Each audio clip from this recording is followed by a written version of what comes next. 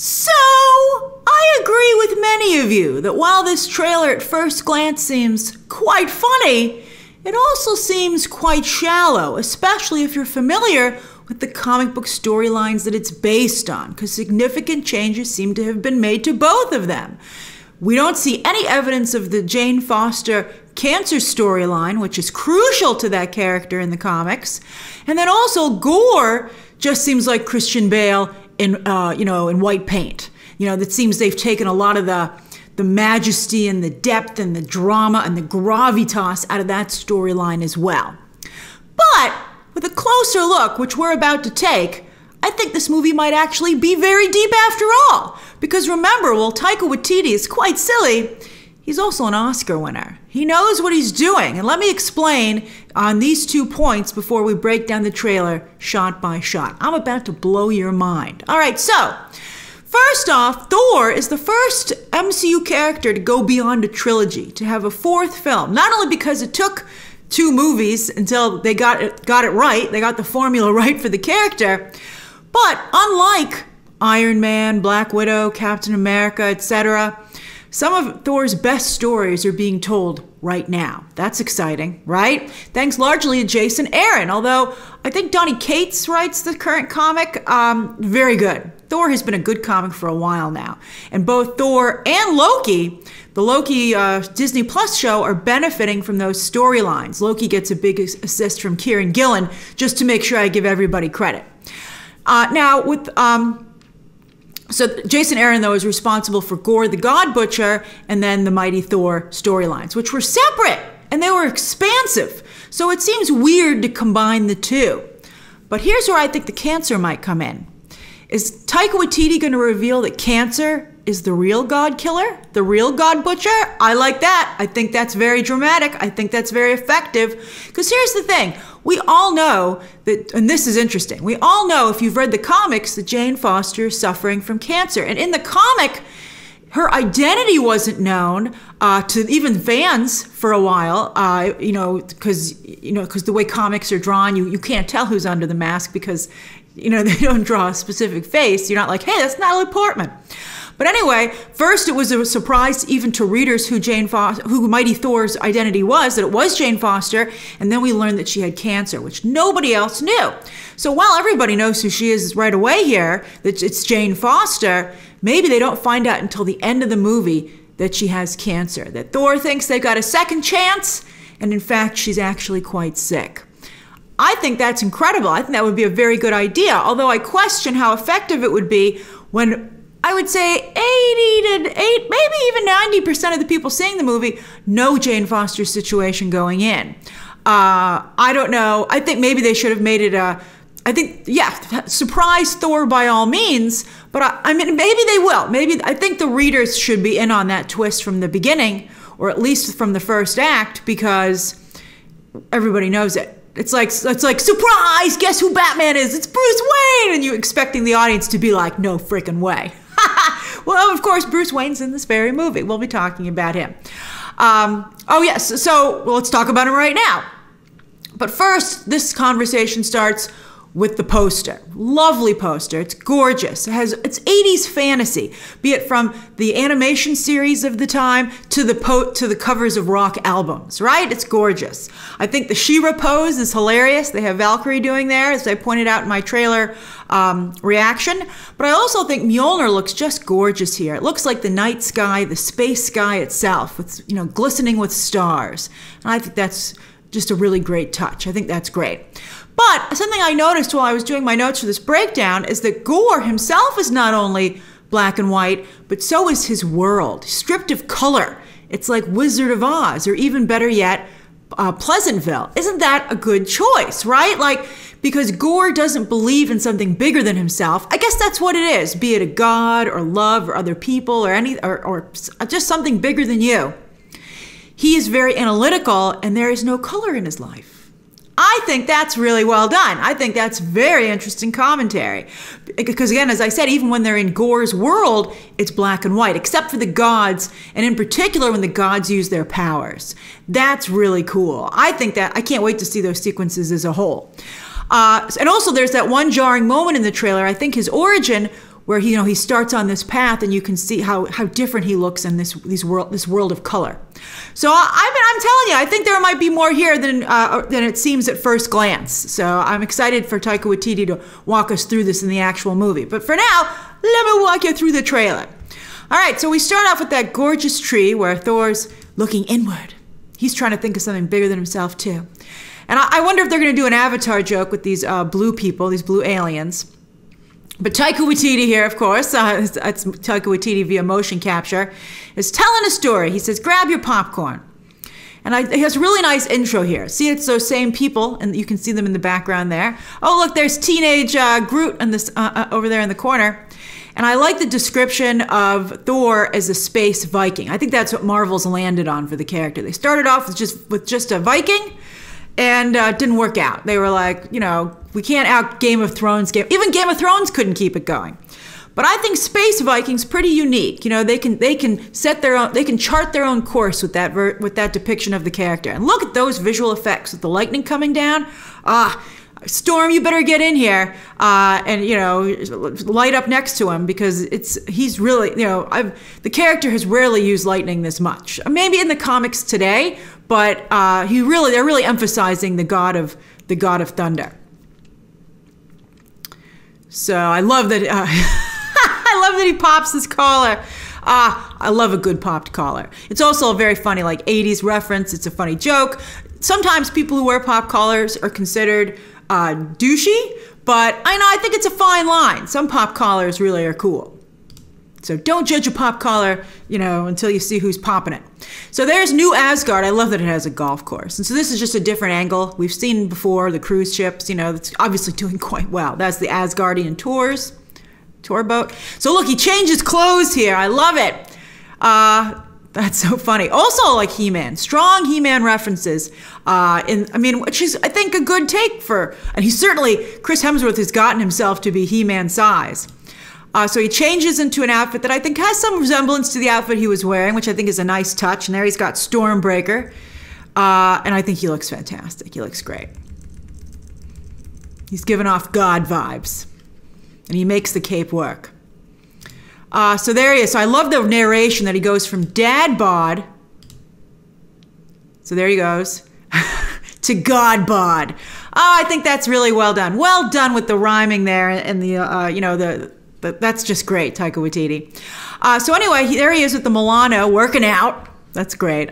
I love a good montage. Montage, man, one of my favorite jokes ever from Robot Chicken. I think of it every time I see a montage. So here I think that this is, I don't know if this is an invasion or just a good time in New Asgard, but I believe all the Asgardians seem to be fighting off what I would maybe think was the Brood from X-Men, right? I guess Marvel has the rights to those again, but some kind of aliens. So they're and he was reunited, or he reclaimed the mantle, and he sees Mjolnir, and he reaches out, he almost touches him, and Mjolnir's like, nope, see ya. And the narration goes, the one and only Thor. Oh, spoke too fast, is what Taika Waititi says. Now look at this. So he's like, Jane? Because it's clearly Jane. She's not even wearing a helmet the next shot. But is he wearing a helmet? That looks like a weird CGI helmet to me. And I wonder if any of them are wearing helmets or if they're all just placed in with CGI so they can retract, a little bit like the Ant-Man and Wasp helmets. And also so that they never have helmet hair, because they're never actually wearing helmets. But I'd be like, how much is that going to cost? And I guess it's just a mere quibble compared to the rest of the budget. But I don't know. It doesn't even look real to me. Maybe it's real. Maybe it's the fakest looking real helmet I've ever seen. But it does not look, I would be like, take that off. I don't like that helmet. And so she's not wearing one. And I like this burning house between the two of them. And this seems to be, he seems to be dressed a little bit differently here. I'm not sure why he seems to be wearing two different outfits. It seems to be the same sequence. He almost looks like he has fishnet. That's fabulous. I love it. But yeah, that's like the burning passion and the awkwardness between them. So I think that's really funny. All right, so look at that, Marvel Studios. Oh, that's so well done. They really have a great theme for this. So I think, is that Jane? I guess she and Valkyrie share the same Pegasus. Or all the Valkyries had a winged horse, so perhaps there's a lot of them to go around. All right, so anyways, like the old ex-girlfriend. And that's Taika Waititi said that that was the take that he wanted to do on Jane Foster as Mighty Thor. The idea that, you know, she hasn't been around since the second movie. And Taika Waititi didn't want it to be that she was just waiting on Earth and feeling bad that Thor left, that she went on and lived her life. Although she lived her life by becoming Thor. So I think they're going to have to explore that a little bit. I'd be like, Thor, don't feel too bad about it. She's clearly still thinking about you because she's dressed as you. All right. So, I mean, how weird would that be if you hadn't seen your ex in so long and then they showed up at your workplace, single white femaling you or all about Eving you. That's hilarious, actually, come to think of it. All right. So I think the VFX on that are pretty cool. She does the superhero landing. The hair looks good there, too. Lightning. Well, they have the lightning effects down. And her wig looks excellent there. That's the best shot it is. She's like, how long has it been? And she only thinks it's been a few years, and he remembers that it's been 8 years, and he remembers it down to the day. I mean, Chris Hemsworth's very charming, but I'd be like, keep it together, Thor. You know, don't let her know. Don't give it away that, you know, that you're still into her. I mean, some of you think that he isn't. I don't know. He's giving major vibes like that to me. All right.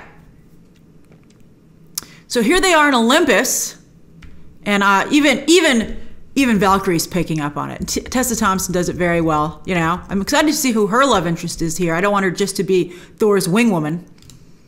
He's like, she's like, am I detecting feelings? And we're all detecting the feelings.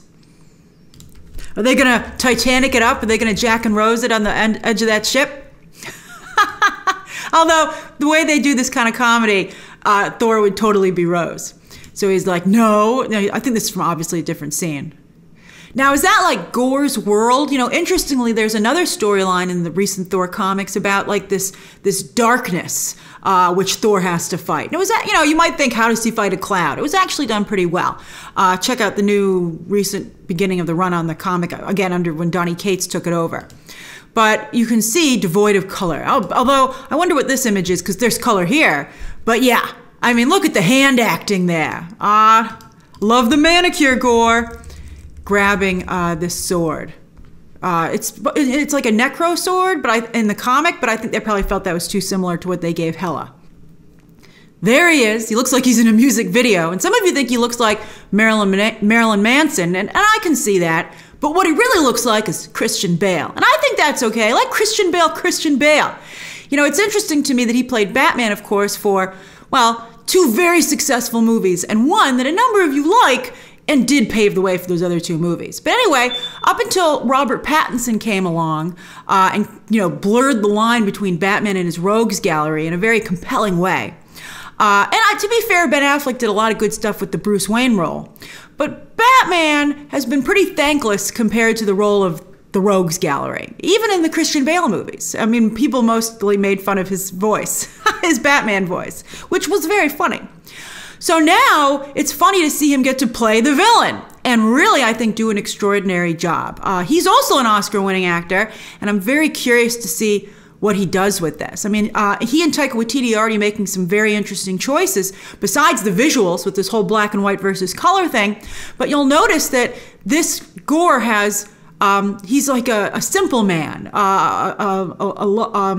like a lower class individual because, you know, he speaks with, you'll notice, he has poor grammar. So he says the only ones that gods care about is themselves. And I think that is to show, you know, kind of like, you know, where he is in the scheme of things. And, you know, historically, people who have been doing, you know, not as well financially have been the most religious, interestingly enough. So I think there's some really cool commentary going on here if you look for it. And this is just the trailer. You know, Taika Waititi might make it a little bit more clear in the film itself. So very cool stuff. Now, as for the markings, some of you think he's doing a Victor Zsasz, but I'm not so sure. It might be a combination because I think if you look in this origin photo again that we're going to, you know, still that you're going to see a little bit later in this trailer, you can see that he's actually getting rid of markings. You know, it's like his form of tattoo removal. And I would gather that those are religious tattoos, religious markings. So as I said, maybe it's both. Maybe he is keeping score, and as he does, he gets rid of, you know, the religious symbols that he'd put on his body. So, I mean, again, there's a lot of good stuff here. There's a lot of good stuff here. And he still has some color in his eyes, which I guess is maybe that he still has a soul in there somewhere. That's fascinating too. Oh, I love that. This stuff's just all great. And look, he seems to have like his black blood still spattered on his robes from cutting himself and from the from when the wounds are still fresh. I mean, I think this is great stuff. He's really worked out too, by the way. He's like, we all hit the gym, thank you. So he says he has a vow to kill all the gods. And there he is. There's his origin story. But boy, he really looks like, I don't even believe that's his skin color. I believe that it's, he's painted white. He does not seem particularly alien to me whatsoever. He said, all gods will die. And I think Thor's like, not only feeling bad for that god, but he's a god too. He's like, uh-oh.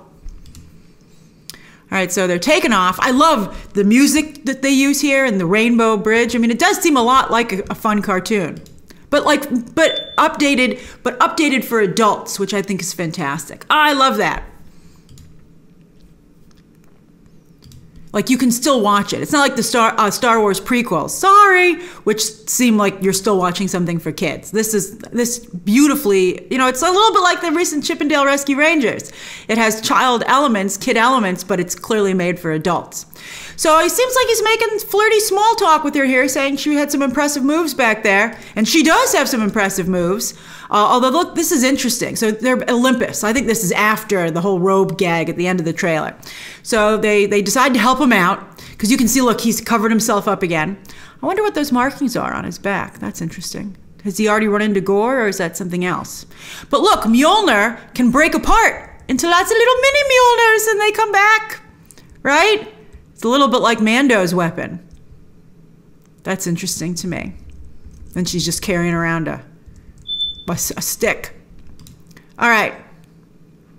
So she's like, no, I don't love this line. She's like, oh, it's my first bad guy. And I don't like it because not only is the line, but the delivery is so Kate Bishop and so Ms. Marvel. They sent out the screeners for that, by the way. I watched the first 2 episodes today, and I can talk about it on Wednesday. A little bit. The social media embargo lifts then. But anyway, look at Valkyrie and Taika Waititi's character hanging back there. So funny. There's a pretty darn good Thor Easter egg, actually, in Ms. Marvel, which I thought was really genius.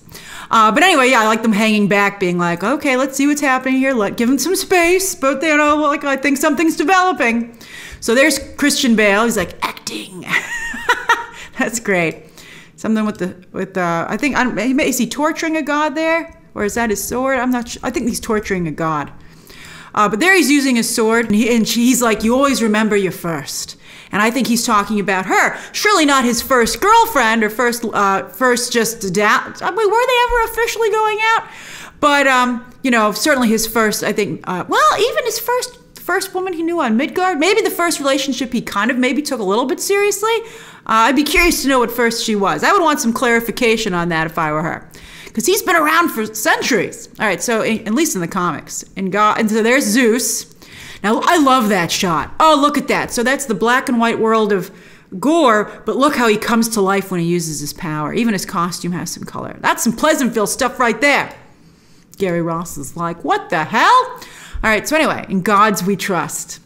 So look at Valkyrie. She's given as good as she gets too. She's using one of Zeus's thunderbolts. That's awesome. Oh, I love it.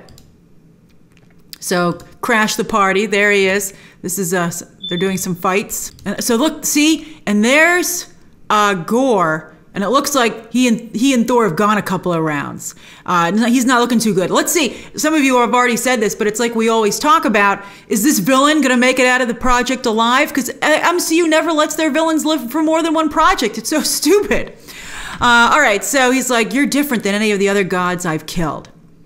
We have that nice little shot there of the Guardians of the Galaxy, just for a little bit of flavor. But then he says, because I have something worth fighting for. And I mean, some of you think maybe they're just pals. I don't know. I've never seen any pals do pinky caresses. If your pal does a pinky caress to you, your pal likes you. All right. I love this. He's like, you. And he's like, bring it. Oh, it's so great. And we have another lightning shot. And some of you have pointed out that looks like maybe the Watcher there. And then that looks like maybe the goddess Death, who actually, of course, in the comics had a fling with, well, more than a fling. That was, speaking of serious relationships, with Thanos. And then you have the Thor Love and Thunder logo, which looks like intentionally low res, which I think is hilarious. And then this is fabulous. So Zeus, and so you can see they have these weird tie-dye robes that they're wearing. They're supposed to be in disguise in Olympus for some reason. So that looks straight out of Aquaman, by the way. But anyway, Zeus is like, let me see this disguise. I'll strip it away. And he's doing this crazy Greek accent, which I kind of am digging because he's so committed to it. And he's like, he's like, I will flick it away. And he's totally, shirtless. We've seen that before, but now he's got nothing on. And I know some of you pointed out that was the natural progression of the MCU classic shirtless shot at this point. So he's totally nude.